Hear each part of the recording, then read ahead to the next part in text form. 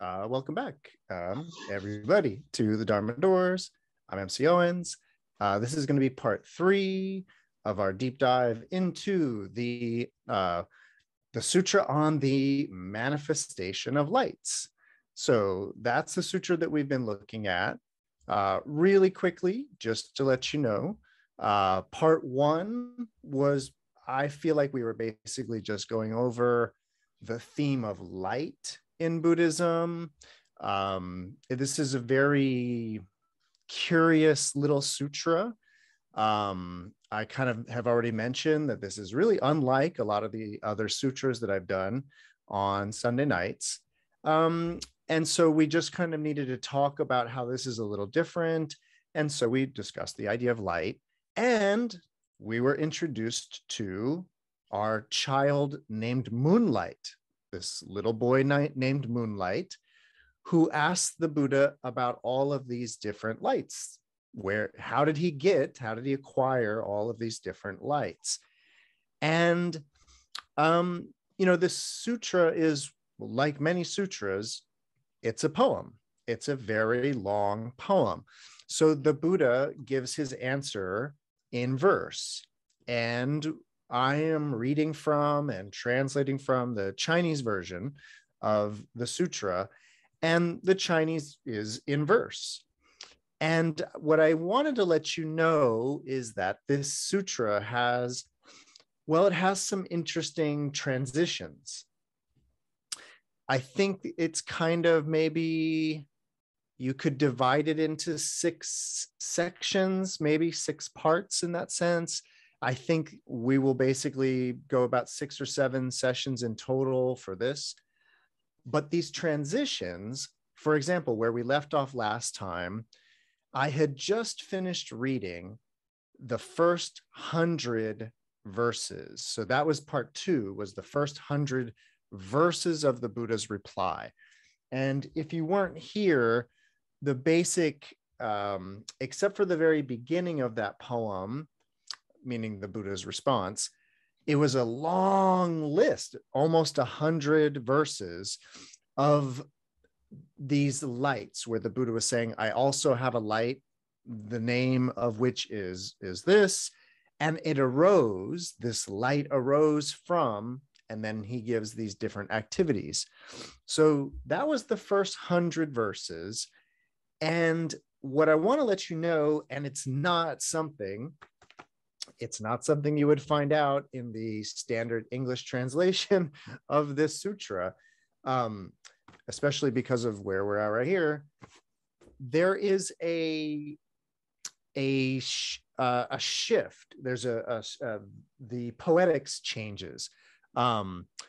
You could say the Buddha switched his flow up, quite frankly, because the idea is that he's moving from a certain meter, rhyming in a certain way, and now he changes that literally changes the rhyme scheme. So where I left off last time, we had finished, and it's really hard to go into great detail about all the beautiful poetics that are going on in this. But what I mentioned last time was the way that all of these different lights, for example, the last few of these was about that the Buddha says he has a light, the name of which hasn't even appeared. It hasn't come into existence yet, right? It arose from extolling the unarisen. But then the next line is, I also have a light, the name of which is not arisen. It arose from extolling the unmanifested. And so the idea is that the lines of the poem sort of start riffing off of each other. And so there's just some beautiful language, wordplay, if you will, going on. And that's going to continue tonight. And so what I have planned for us this evening is to go over the next 60 verses. So the next 60 lines or verses that are the Buddha's answer. So this is where he shifts his rhyme scheme. And but it's still sticking with the same general pattern, which is that he's describing the names of these lights. And these first, I'm actually going to read, I think, 63 verses, because the first 6 or the first 3, they really set up the pattern here. So let me just read these first 3 or 4. Yeah, just the first 3. We'll go over it a little bit, and then we'll start getting into these sort of verse by verse. So again, it's difficult to capture this in English, but there's been a transition in the way that the rhyme is working. But the Buddha goes on to say to our young boy Moonlight, I have a light called expressionless or ineffable, unspeakable.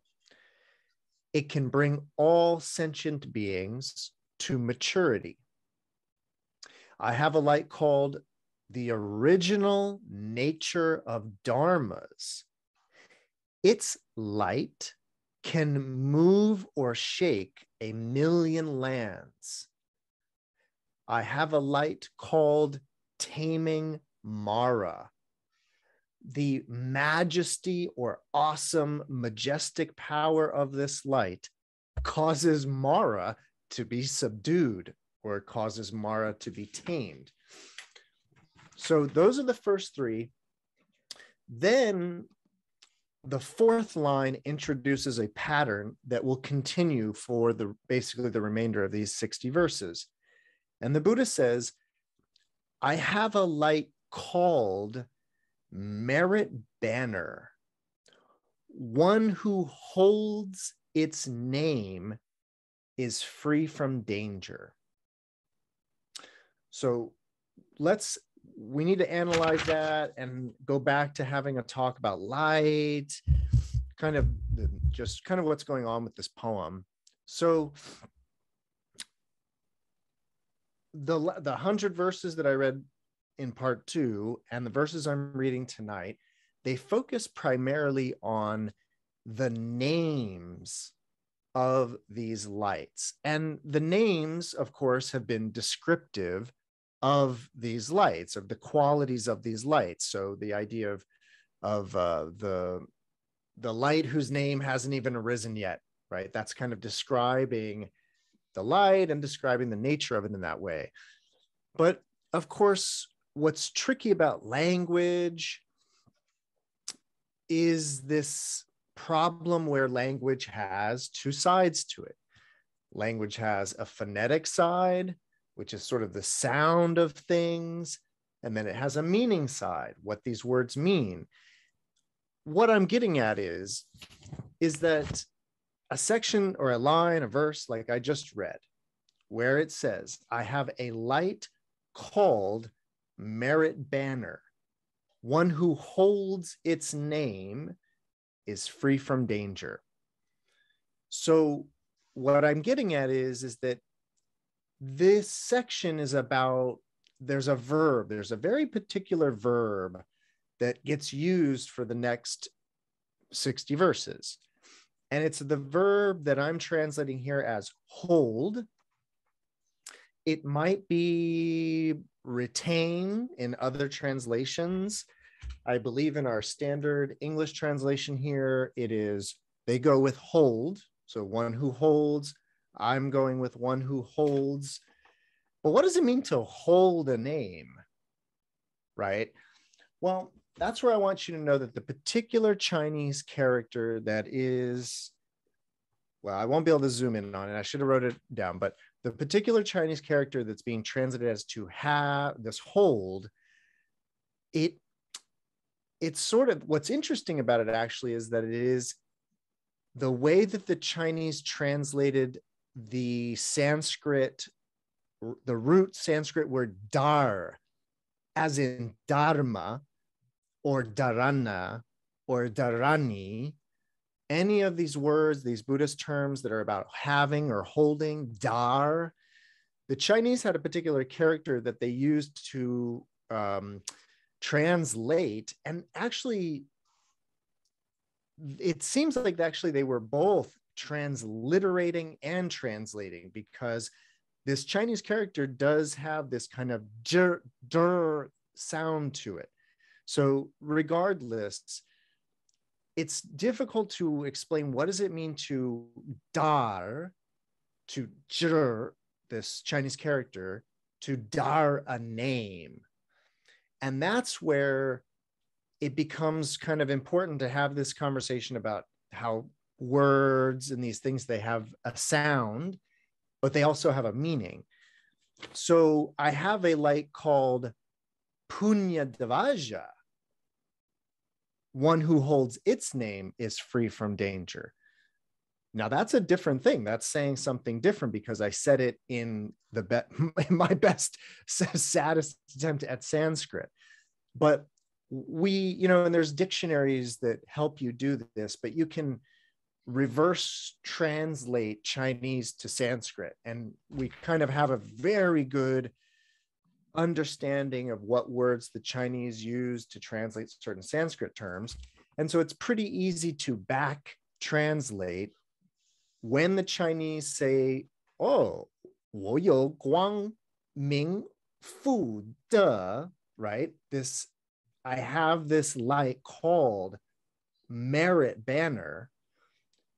You could translate it literally that I have a light called merit banner, right? Like in English, merit banner, or the Sanskrit, punya, merit, and devaja, banner. In the coming section here, the next 60 verses, I believe, we are to really be,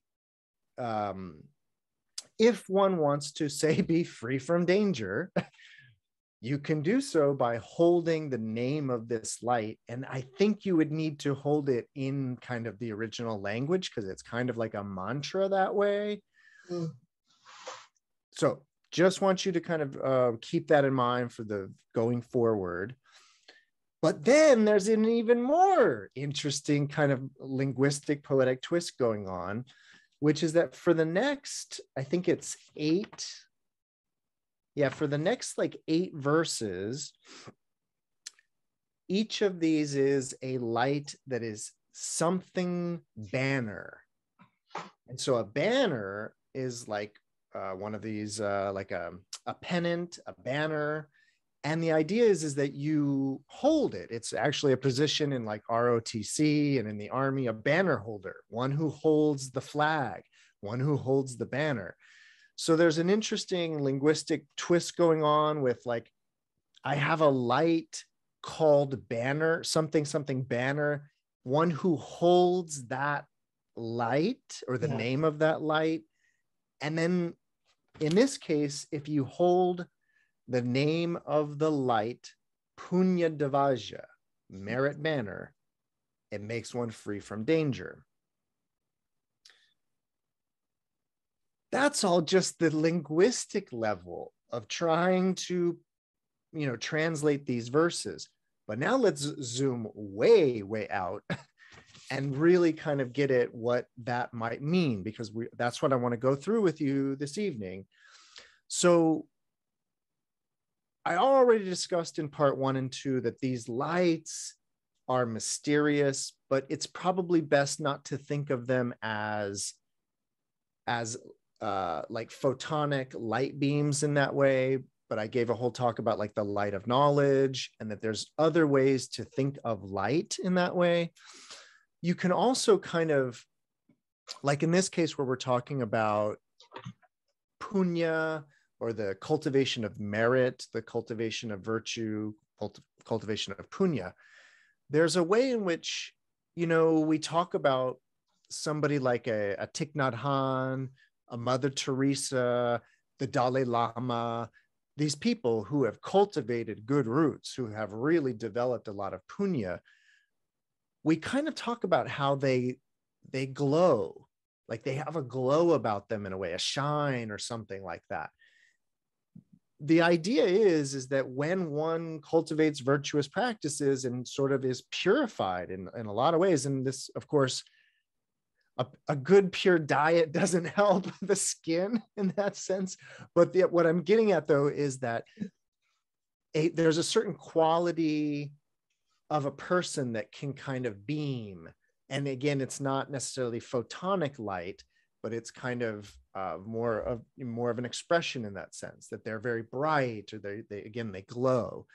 So keep all of that in mind as we go through these different lights, and that the Buddha acquires these different lights. And now he's telling us how to acquire these different lights. And so there's a relationship here between the cultivation of merit, the merit banner, and being free from danger. Now, I don't want to belabor each of these, because I don't think, I think it's actually sort of would be in poor taste in that sense to define what each of these is saying in that way. I'm going to give you some suggestions or way to think about these things, but I just want to draw your attention to look at the way these are functioning, the name of the light, and then how one goes about retaining it in that way, or what comes about. Yeah, Tanya. So they're saying to hold the name, not necessarily the content or the meaning of the light. So I think it's a tricky place where it would be most beneficial to be doing both, which is to have this sort of original sound of the name, which is in Sanskrit, we understand, but then to know what that Sanskrit means, now you're cooking, if you know what I mean. All right, let's do a few more of these, and then I think it'll become more clear what I mean.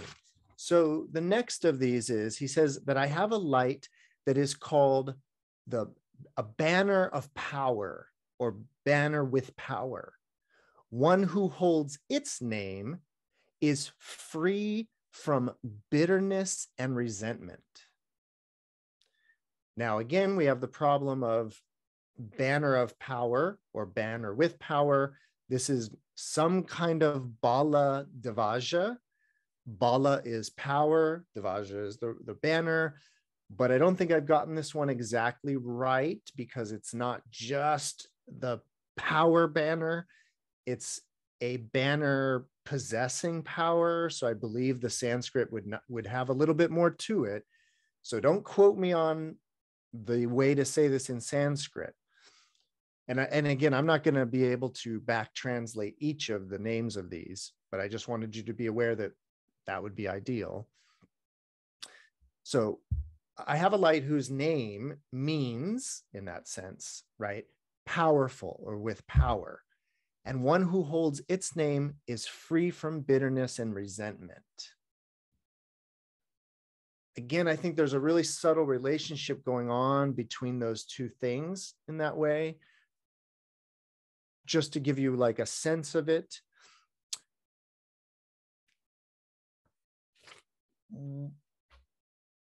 From a Buddhist point of view, it would be a very, very powerful position to be in such a state of mind that you don't get angry, bitter, or resentful.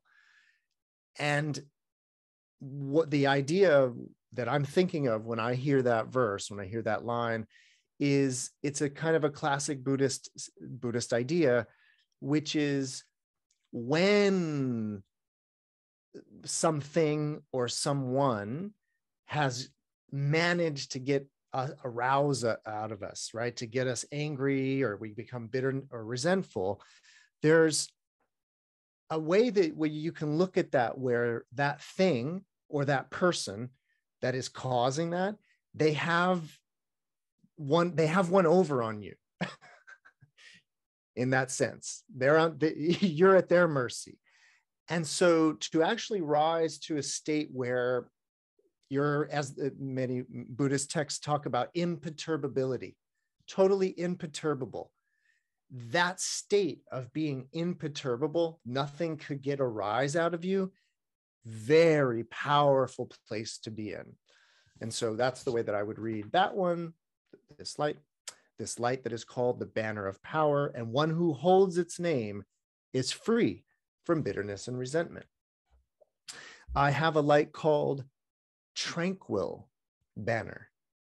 One who holds its name is free from desire.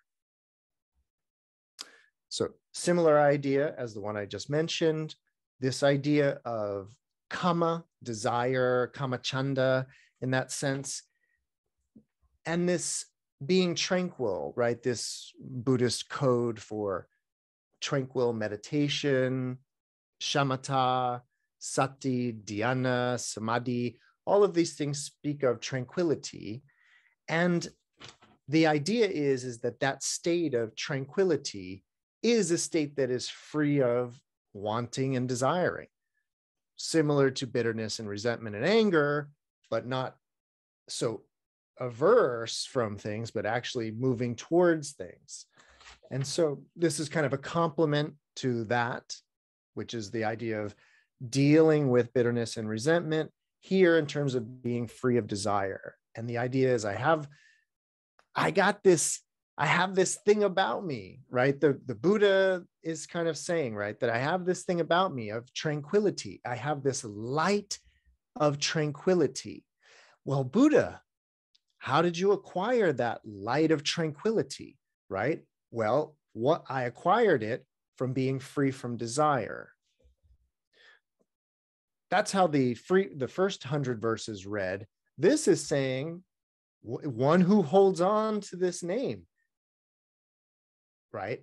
Meaning this tranquility, this tranquil banner, one who holds that name is free from desire. I have a light called dhyana banner. One who holds its name is free from wrong action, or free from transgression is another way to read that. Free from, you could read the Chinese a number of different ways, but the idea is our classic paramita of meditation, dhyana meditation. I have a light called dhyana davaja. That would be the name of that banner. One who holds its name becomes free from wrong action.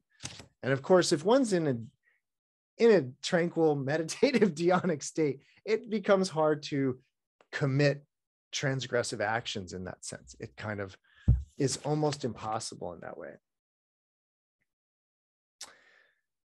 I have a light called name hearing banner. One who holds its name receives praise. So this is one of those ones wide open to interpretation. All of them are wide open to interpretation. As you read on in this sutra, though, little clues come out about what this one probably refers to. And the idea is that this sutra later on will start talking about those who are fortunate to hear the names of Buddhas. So not just the name of, say, Shakyamuni, our historical Buddha, but the future Buddha Maitreya, the Buddha of immeasurable light, Amitabha. I just mentioned a few Buddhas. Now you have heard the names of these Buddhas. And within sort of the Mahayana Buddhist tradition, it is very good to hear the names of these Buddhas, to remember them, to retain them, to hold them in that sense. And so I have a light called name hearing banner. My interpretation of that is that it's like about hearing the names of these Buddhas, and then one who holds its name, one who holds that name receives praise. So that's a kind of an interesting reversal there, because usually the idea would be that if I were holding the name of, say, one of these lights, or if I were holding the name of Amitabha Buddha, the idea is I would be in a sense, praising that Buddha by remembering them, by recalling them, by chanting their name. You could see that as an act of praise. And so this is kind of interesting because it's saying that there's this light that comes from holding the names of Buddhas, is one way to interpret it, and that you acquire that light, or one who holds that light, I should say, they get praise. So that's kind of a funny reversal there.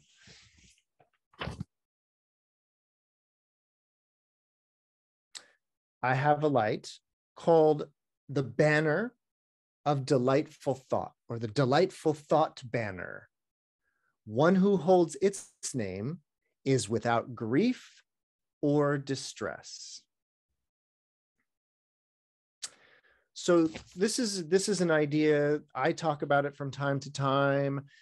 It doesn't get spoken about enough. I think it's not actually a Mahayana Buddhist idea, although it's going to sound like one of those Mahayana Buddhist ideas, but it's a really old part of the practice. And the word, it's not the exact word that's used in this poem, but it's the reference, or it would seem to be the reference. There's an idea in the world of Buddhist meditation, and it's an idea that's called manobirani, and it means a delighted mind. The manas, the manobirani, this delighted mind. But it has a particular connotation. It's not just actually about being pleased, being joyful at mind in that sense.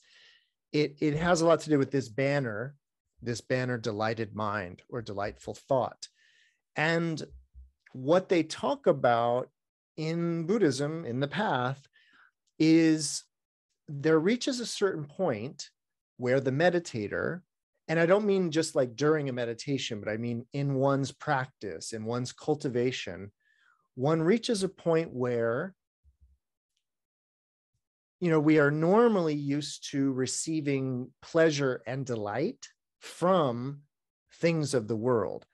And so there's a way in which, if I were very hungry, then I would eat and I would get delighted from the tastes and the flavors, or whatever it is, watching something, listening to something, but it gives rise to joy.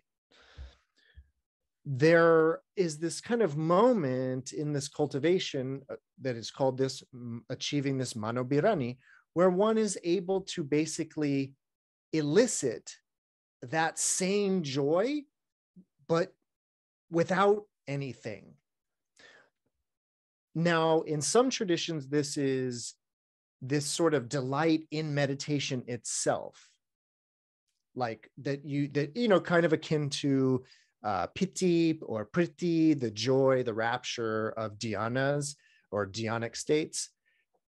But there's another kind of way of reading this or looking at this where it's sort of, and this has to do with a very particular description of what one who has manobirani, what they are capable of, is basically imagining that they have a very, very delicious piece of food, and actually being able to imagine themselves eating it and getting the same exact sensations.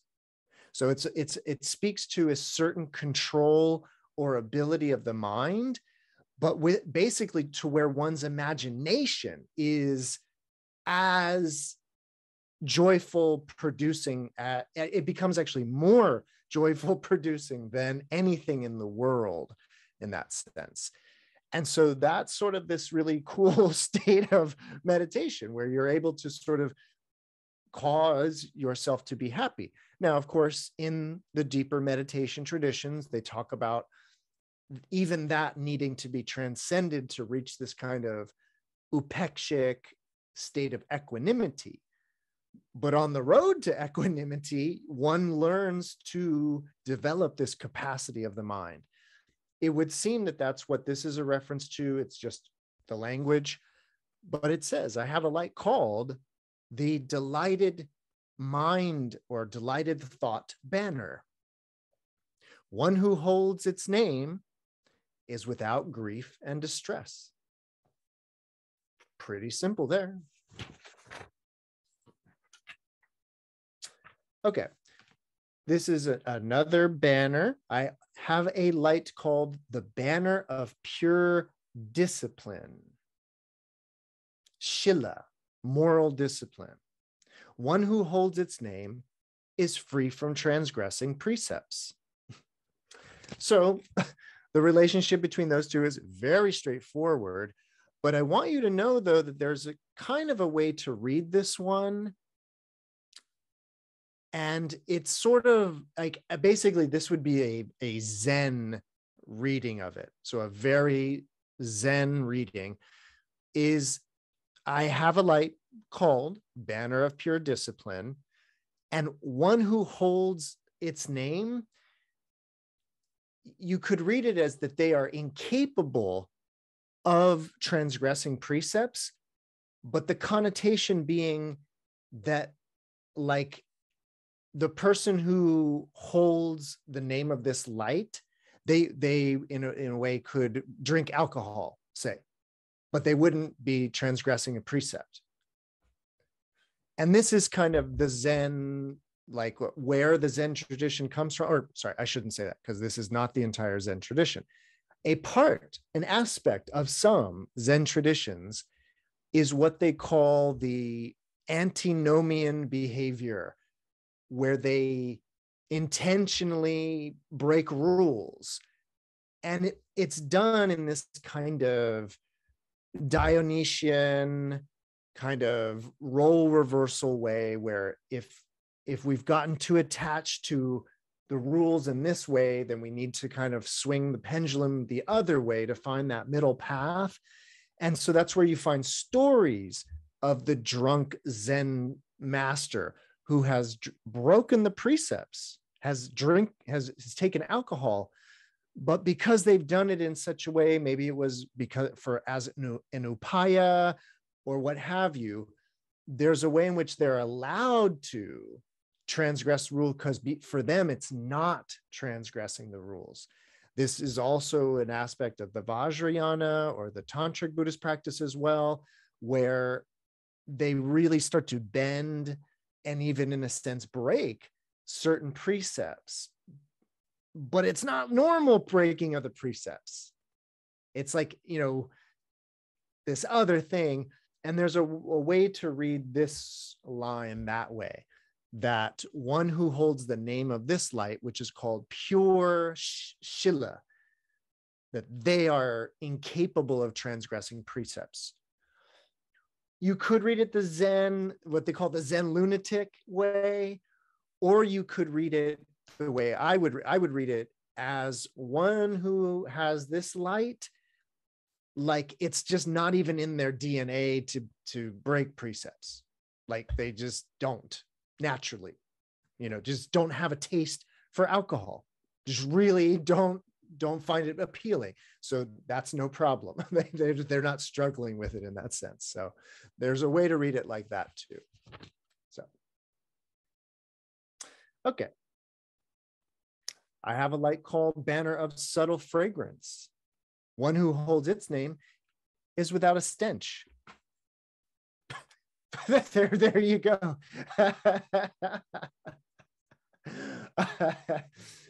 There's actually a lot to that one.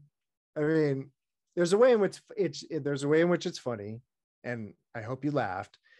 But the idea of a fragrance in Buddhism, it's already very poetic, but there's a really beautiful part of a different sutra. And it's a sutra where the Buddha starts describing all phenomena, all dharmas, as all having the same flavor, the same smell, the same taste. And it's sort of about all dharmas or all phenomena being empty, being dependently originated. It's kind of within that family of thinking, the emptiness family of thinking. But it's this metaphor that starts to weave in. It's this metaphor that weaves all throughout this particular sutra I'm referring to. And it's about the one flavor, this one taste. And so if you start to pick up on that idea, the Buddhist use of that idea of flavor or taste, and a way of looking at all phenomena as all having the same flavor and therefore all being equal. Even though something might look this way, might look that way, it all actually has the same smell to it in that sense. That could be this banner of subtle fragrance. And so one who holds the name of that light is without a stench. And that would truly line up, right? Because to say this is stinky and that smells good, that's not equanimity. That's preference, that's judgment, that's all of discrimination in that sense. So a way to get free of stench in that way, right, is to hold the banner of the light, subtle fragrance. Okay. So at this point, I want you to know that we are done with the banners. So these aren't going to be banners anymore. So just heads up on that. But we will still continue to hold the name of these lights. And again, my feeling about that word, that term, is that it's about remembering the name and bringing it to mind in a kind of mantra-esque way. That's what that kind of word or that verb means. And so I have a light called the profound Dharma, or more exact, the profundity of the Dharma. One who holds its name is without doubt and delusion. There you go. Getting rid of course, doubt and delusion. Those are kind of two major hindrances or obstacles in that sense. And so the light called the profundity of the Dharma. And by the way, too, in the Mahayana tradition, if you ever come across the term, the profound Dharma is almost invariably emptiness. That's the profound one, the most profound one. And I say this because I only recently learned that the term profound Dharma is like Buddhist code for emptiness. So it's not just about how cool and how profound the Dharma is, the teachings are. It actually refers to a specific teaching, the teaching of emptiness. That's the profound one. And so to have a light called the profound Dharma, or the profundity of the Dharma, that's kind of a reference to emptiness. And one who holds its name is without doubt and delusion. Pretty straightforward. The next one, I am hoping to get through all 60 of these, so I'm going to kind of start moving a little forward, like quicker. I have a light called non-abiding, without stopping, without resting. One who holds its name is free from being. Right? And that's a very interesting one, right? That something has to like stop to be. And if it's in constant motion, constantly changing, constantly in flux, right? Then being as such becomes a little tricky, right? So that's an interesting one. I have a light called free from discrimination. One who holds its name has nothing to be attached to. So I had already just mentioned a couple of lights ago, mentioned discrimination as being part of the problem here, right? Privileging, judging, discriminating, this over that. And so what a great idea, right? A light called free from discrimination. One who holds its name has nothing to be attached to. It's that's a great express route to non-attachment, is non-discrimination in that way. I have a light called the subtly tall mountain. One who holds its name cannot be moved So the Chinese literally says, I have a light called subtly tall mountain. That's definitely a reference to Mount Meru, Su Meru, the giant mountain, Axis Mundi, the center of the world. And so I have a light called subtly tall mountain, one who holds its name cannot be moved. And that idea of immovability, what's called achala, I already have actually alluded to immovability or achala. I called it imperturbability. That idea of not getting aroused, not getting moved in that way. Well, that also is a quality. That quality is also referred to as unshakable, unmovable, like a mountain, they say. And the most immovable mountain is Mount Meru, this giant mountain. And so this is sort of just this beautiful idea of this light that is called Mount Meru, or the subtly tall mountain. And that one who holds on to that name cannot be moved. I have a light called mystery practice. One who holds its name is without attachment. So we saw one before that it's nothing to be attached to. This is the one who holds on to this light, or the name of this light is without attachment. And the light is called mystery practice, which definitely sounds tantric. Yeah, and this is basically is saying secret mystery practice. So you got me. I have a light called the practice of liberation. One who holds its name is without bondage and entanglements.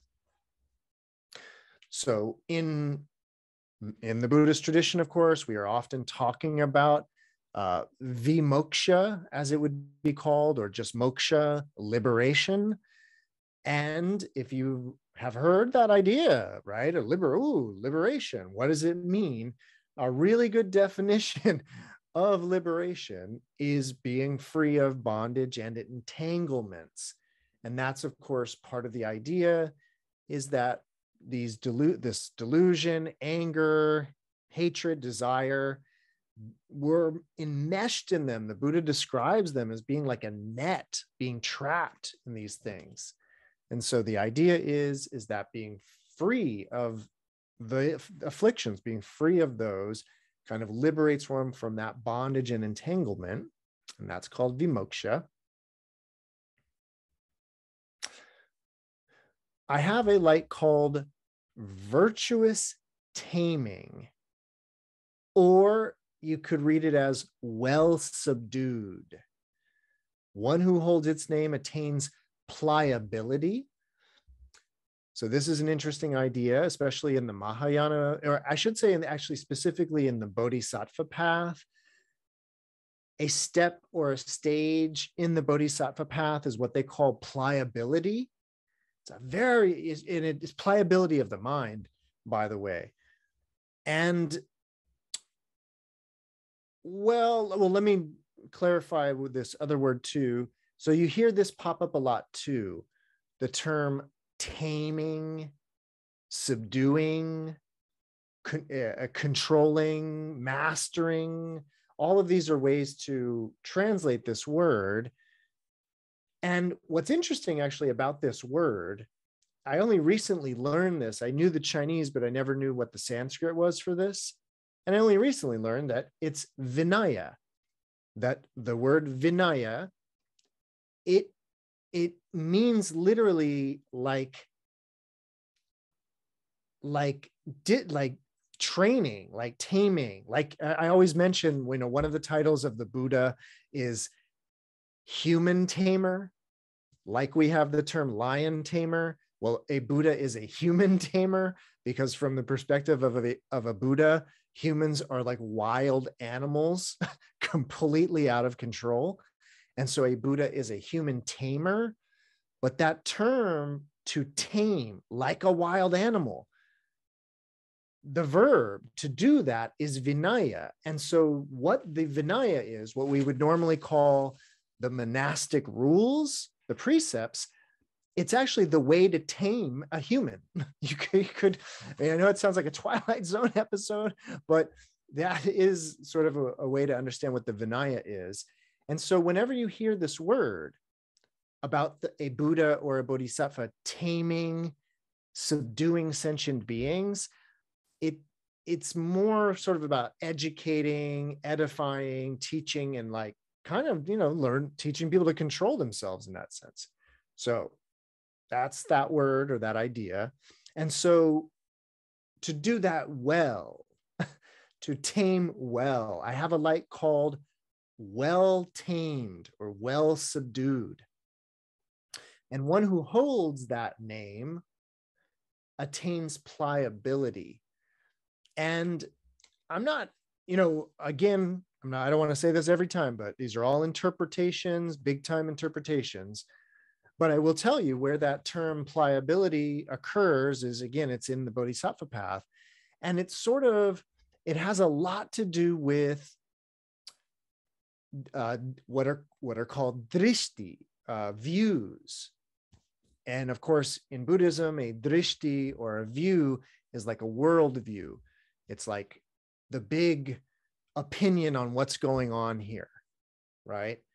And if you've studied a lot of Buddhism, in particular, one of the early Buddhist teachings called the Brahma's net, and this Brahmajala Sutta, Brahma's net, in which the Buddha talks about 40 or something different views of this world. Oh, so-and-so over there thinks it's just a bunch of particles constantly spinning around. Oh no, so-and-so over there says God created the world and we all go back to God after we die.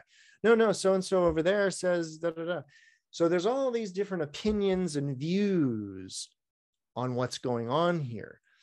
And the gist of that sutra, which is it's really profound. It doesn't get spoken about, I think, enough. The gist of that sutra is that basically it says, yeah, well, Buddhism, it's the practice of not having a view. And that actually, even within that sutra, they talk about, and if that becomes like your view, you should get rid of that view too, because we're actually trying to practice not being attached to a view. The mind state that is called being pliable, it seems to speak of a bodhisattva reaching a stage of not being rigidly attached to a view, and therefore having we would just call it being open-minded, I think. But if you really deeply understand a drishti, drishtis are deep, very, very, very deep. And I often like to remind people to even, go, oh, but I'm agnostic. That's still a view. So there's a way in which we all have one, in a way, and you have to examine your own mind and behavior actually very carefully to begin to identify what exactly your view is.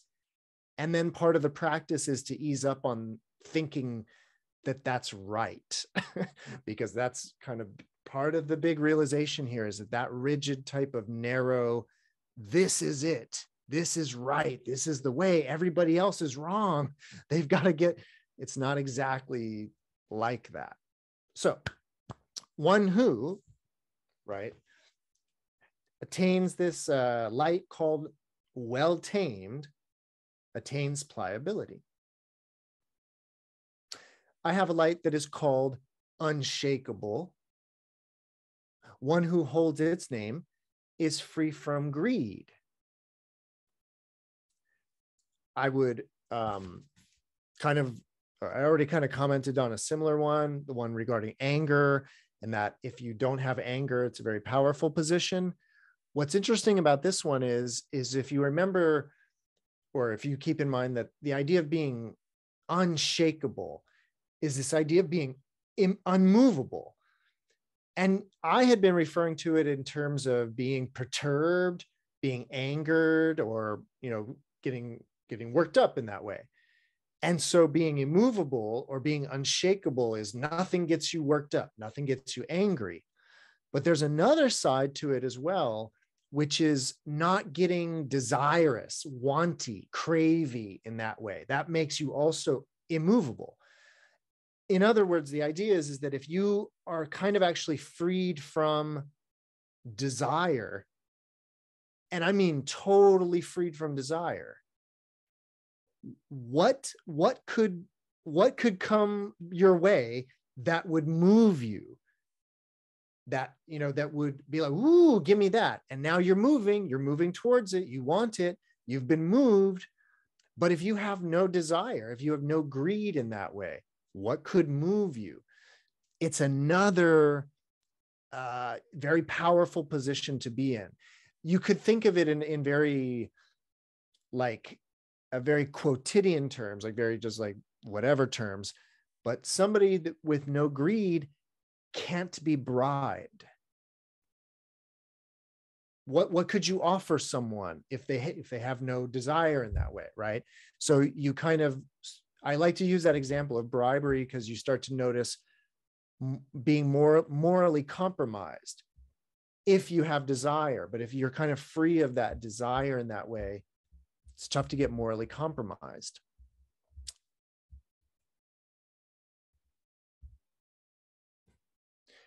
I have a light called, again, well subdued.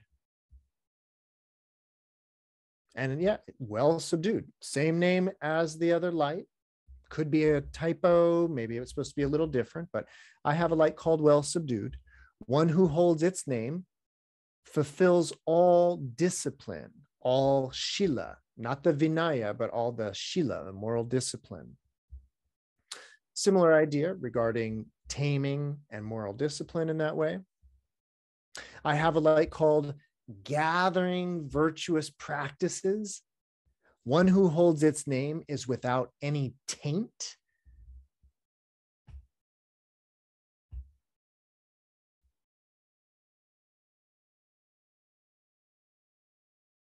I have a light called much benefit, or could also read it as very advantageous. I have a light called a lot of advantage, a lot of benefit. One who hears its name is free from all transgression.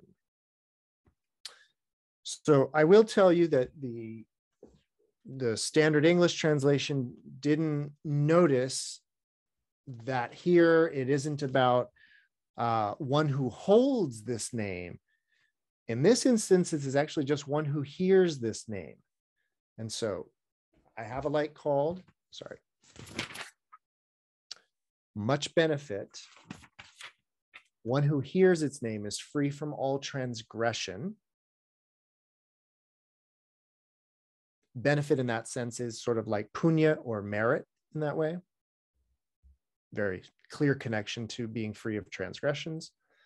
I have a light called supreme knowledge seeing. One who hears its name is without bewilderment or perplexity.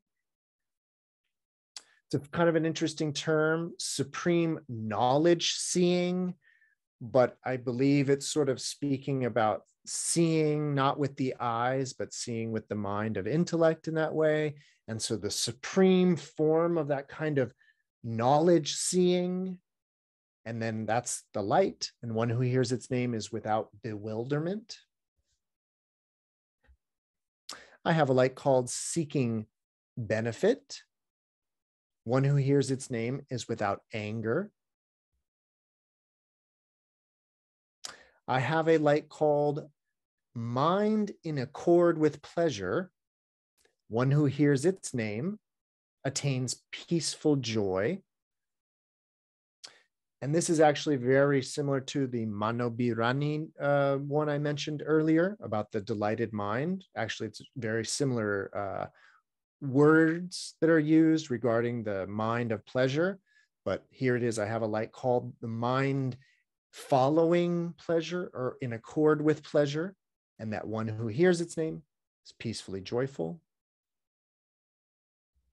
I have a light called without burning desire, free of burning desire. One who holds its name comprehends the nature of emptiness. So, just when you thought maybe I had lost it, just when you thought Michael was a little crazy, why is he talking about emptiness when they're talking about lights?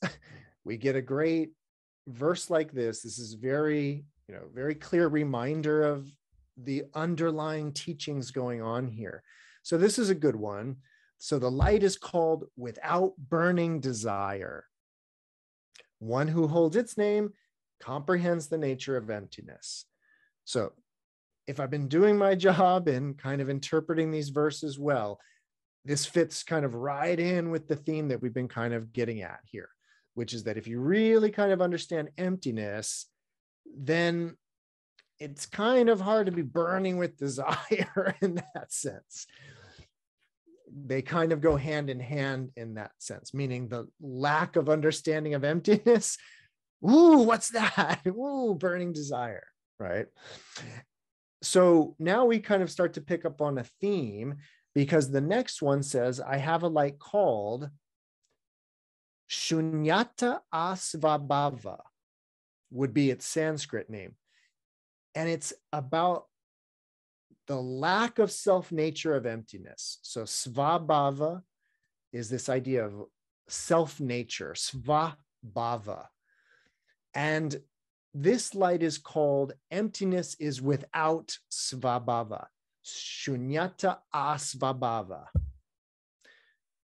One who holds that name, shunyata asvabhava, transcends language games. So this isn't the first time in this sutra, in these poems, this isn't the first time we've encountered this idea of transcending language games. So I'm not exactly sure how to translate this term. I think they translate it as wordplay. Yeah, wordplay is how they translate it. I go just with this idea of language games, but it's the idea of, or it would seem to refer to sort of like the way in which you can do tricky things with language. And I don't mean magic and spells. I mean through kind of like rhetoric and through kind of forms of logic or illogic, you can kind of, okay, let me be more clear. This seems to be a reference to a form of debate where people are really good with their language and very persuasive, but they don't actually say anything. It's just a bunch of like word games, playing with words, and it sounds smart, and it sounds like they're saying something really important or deep. And part of the rhetoric, by which I mean part of the persuasion, is convincing you that you're not smart enough to understand the argument, and so you kind of acquiesce because you couldn't follow the argument, when really their argument was unfollowable. That's wordplay, that's language games in this sense. And so one who holds this name, that emptiness is without svabhava, transcends all language games.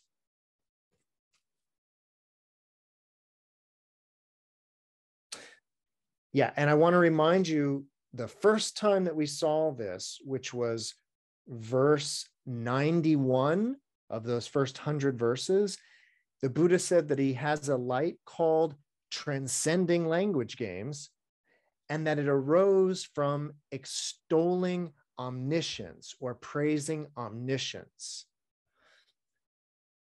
I'm definitely not going to get fully into this because we would be here for months and months working on this sutra, but there's a thing that starts to happen where in the first 100 verses, for example, in this one, the Buddha said that I have a light called transcending language games. It arose from praising omniscience. Now the Buddha is doing this thing where he has a light called this, and that it arises, or one who holds it transcends language games. So you could probably really go much deeper with this poem and start going back so that, for example, in this case, praising omniscience has something to do with emptiness not having a self-nature, is what I'm getting at. Like, you could really start to decode this whole thing, which I'm not going to do, but I want you to know that you could do it. Okay. All right. I have a light called without refuge, or without stopping for refuge. One who holds its name is unshakable. So that kind of goes along with the one that we saw earlier about something that doesn't abide, never rests. It transcends being. Kind of a similar idea here, but this is regarding seeking refuge without stopping for refuge. And one who holds the name of that light, again, becomes imperturbable, immovable, unshakable. Make sense? I have a light called being free from perplexity. One who holds its name doesn't monkey around. So I won't actually, how do they translate this one? Oh yeah, so they just go with, I have a light called free from perplexity. That's how I did it. One who holds its name does not vacillate. So my guess is that this expression, which literally in Chinese is like monkey business, it's basically like, I translated it with the English euphemism monkey around, because I think it fits what the Chinese is. But the Chinese more explicitly means this idea of kind of vacillating, jumping from this and like, no, let's do this. No, let's do that. No, let's do that. Like this kind of indecisiveness or jumping around. And you can kind of attain a state of not doing that, which is called holding the name of this light, which is called free from perplexity.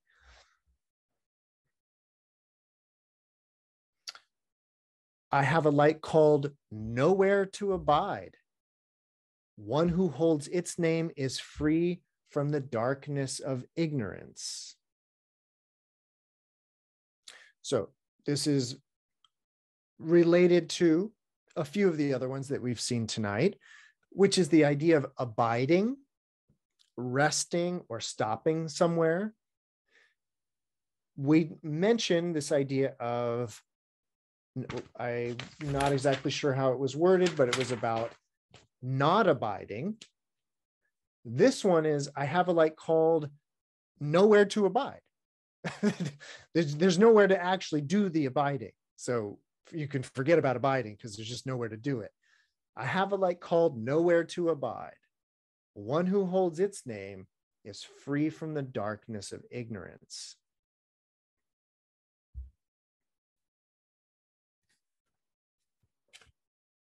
And you really can. Now, all of these, you can say to yourself, this has something to do with emptiness, doesn't it?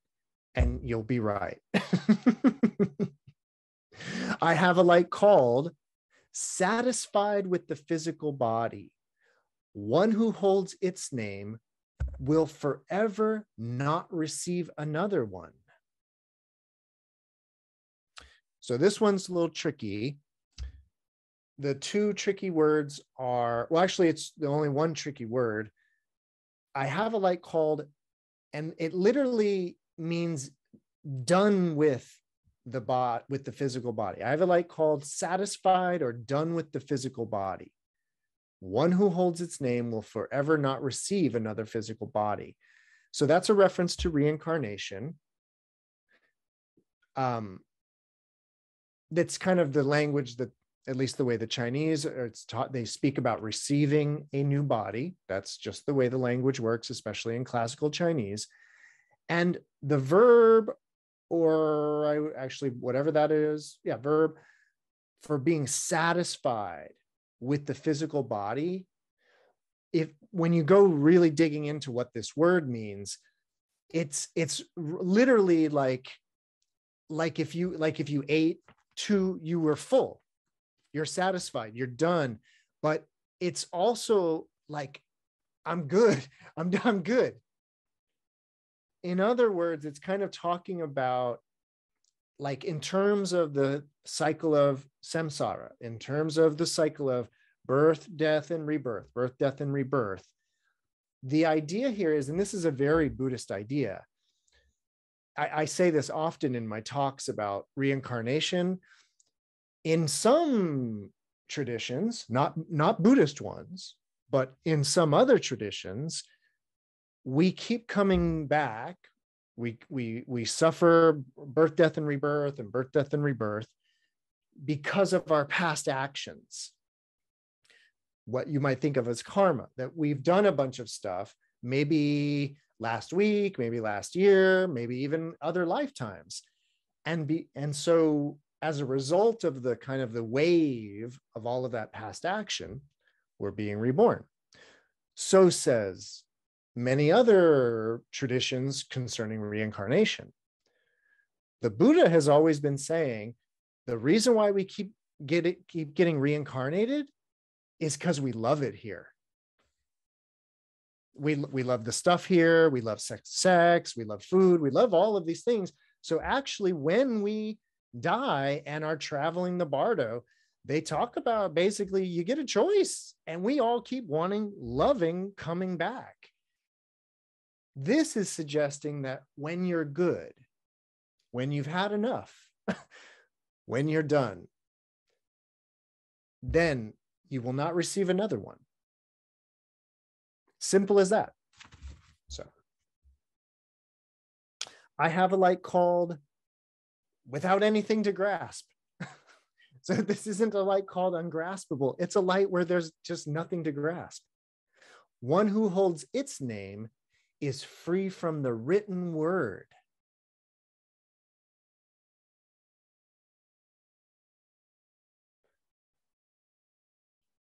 That's an interesting one. That's an interesting one, right? Well, let me tell you the next one, and then we'll deal with both of these together. I have a light called without the ignorance of being. One who holds its name is free from the spoken word.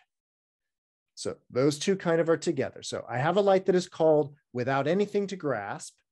One who holds its name is free from the written word.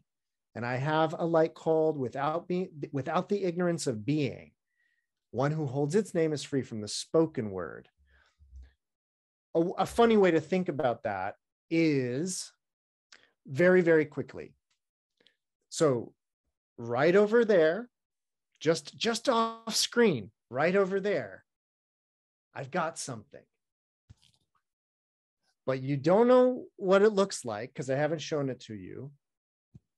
You don't know what it sounds like because I haven't brought it to the microphone, right? You don't know what it smells like. You don't know what it tastes like. You don't know what it feels like. You really don't have anything to go on. What's it called? Just write it down. Just write down, and then we'll be good, right? So that over there right now is ungraspable because you don't have anything to go on. Again, you don't have any sense media. You don't have any lakshana. So again, I have a light. The Buddha has a light that is called without anything to grasp. One who holds its name is free from the written word. Because again, just write down what it's called. I have a light called without the ignorance of being. Just like you think that over there is, but without the ignorance of being, one becomes free of the spoken word. Because again, there's no word for that. You don't have a word for it. I have a light called without anywhere to go. One who holds its name has knowledge of the future. Now we're getting very koan. This is getting very Zen in that way, right? So if you understand nowhere to come from, nowhere to go, that is the idea of suchness, tathata. So interesting that having a light, he has a light called without anywhere to go. So that's very much understanding suchness. And one who holds the name of that light has knowledge of the future. I just wanted you to see how they're related. It rather paradoxically, because if something had somewhere to go, it would have a future. So this is saying a light called without anywhere to go. One who holds his name has knowledge of the future. I just want you to see how they're related. I'm not even saying anything about what it means, but just that there's a relationship between those two ideas. Yeah, Tanya.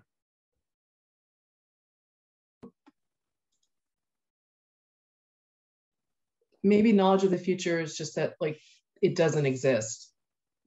That's it. That would be a good way to read it. Yeah, like it's not that like you're looking into the future. It's just like it's not there. Ooh, exactly. That's how I read it. That's how I would read it. Similarly, I have a light called the universal edge and limit. The samanta paryanta. One who holds its name has knowledge of the past.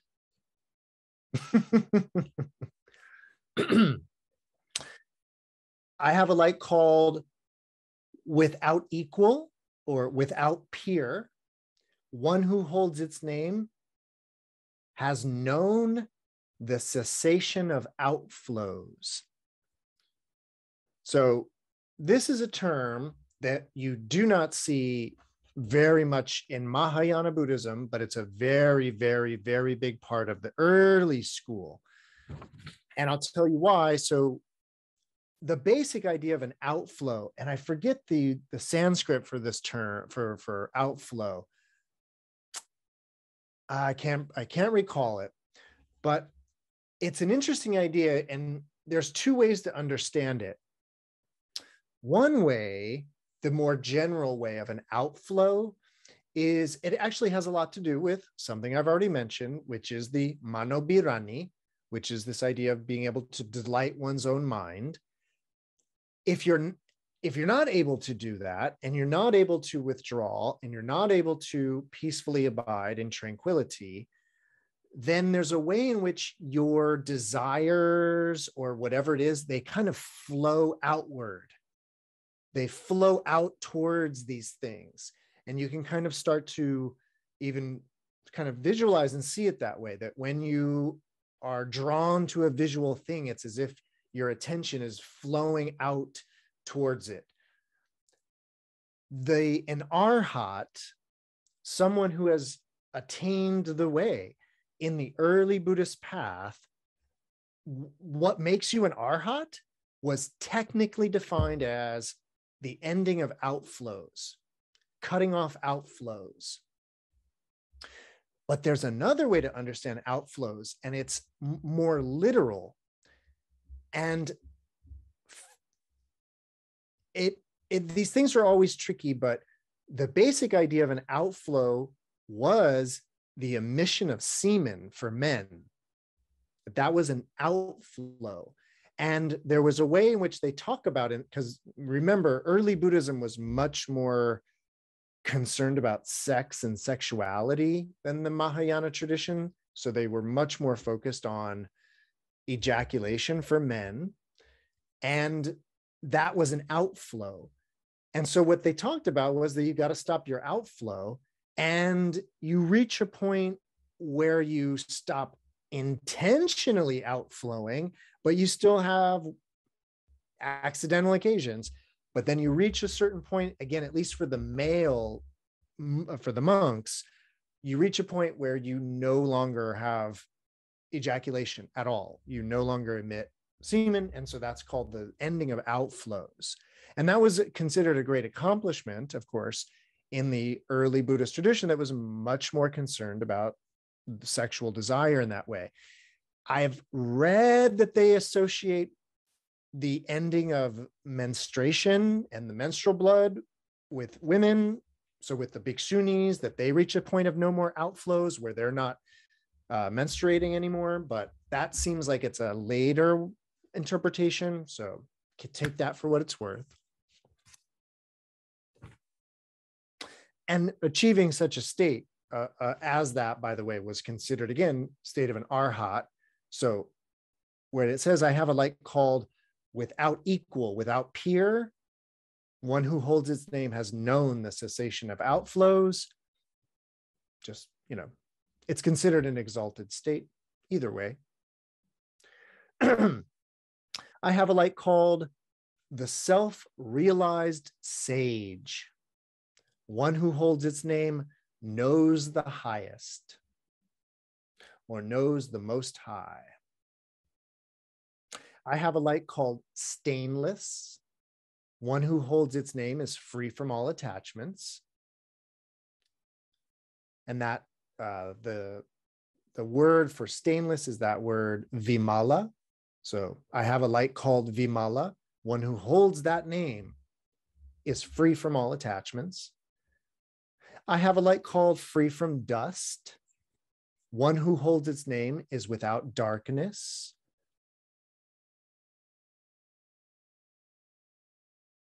I have a light called without amorous captivation. One who holds its name is free from all dependencies. So, speaking of sexuality and the sexual desire, I have a light, he says, called without amorous captivation, right?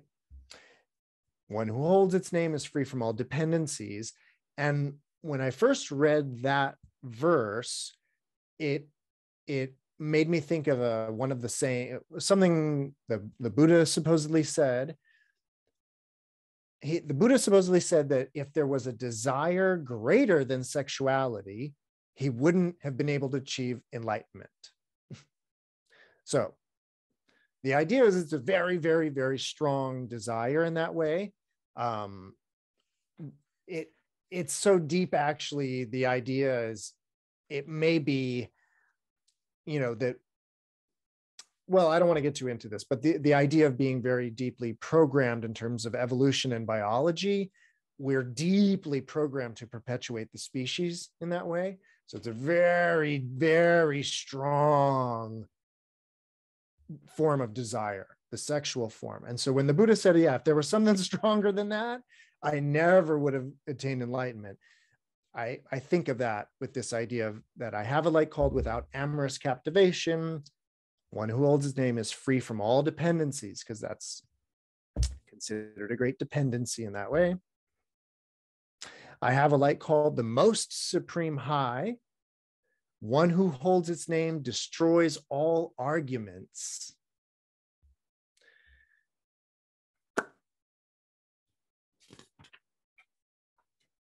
I have a light called small, strong year, is the literal Chinese transliteration, or translation, I should say. One who holds its name completes the 6 practices. So this one seems to be, I could not find what these, Chinese is tricky. You can know what these things mean, but you don't know what they mean. So this is a 3-character expression. I have a light called the small, strong year. Couldn't find a reference to what that was, what it would be in Sanskrit. And then it says that one who holds that name completes the 6 practices. Are those the 6 paramitas? Maybe, probably, but it doesn't use the word paramita in any way. It uses a different term. So that one's going to remain a mystery, quite a mystery, I think. I have a light called the Supreme Most Honored. One who holds its name has unobstructed wisdom.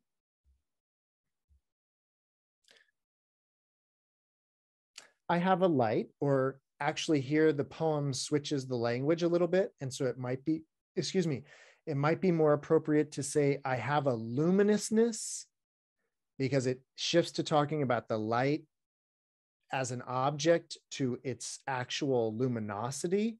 So I have a luminousness.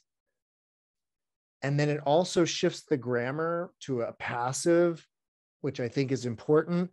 So I have a luminousness, the name of which is swift.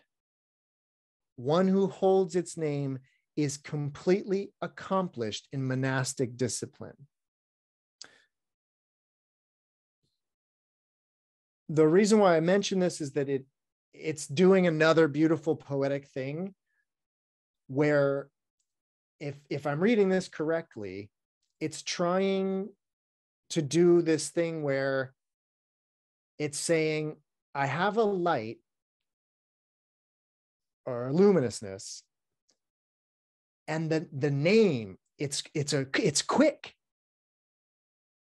Like, so meaning they're doing a double thing where it's the name of the light, but it describes the light. It's a quick light, it's fast, it's swift. And linguistically, this is so funny. I mean, this kind of thing. So for example, the next one, he says, I have a light or a luminousness, the name of which has characteristics or lakshana. And so it's like, wait, is the name of the light has lakshana? Like, is that the name of the light? It has lakshana, or is it a name with lakshana? So, or with characteristics. So that's kind of funny. I have a light or a luminousness, the name of which has characteristics. One who holds its name has comprehended the profound Dharma. And we know what the profound Dharma is, don't we? I have a light called, or I have a luminousness, the name of which is without characteristics. One who holds its name is free from being arrogant. I have a light or a luminousness, the name of which is unborn. Anutpanna, birthless. One who holds that name catches the unattainable.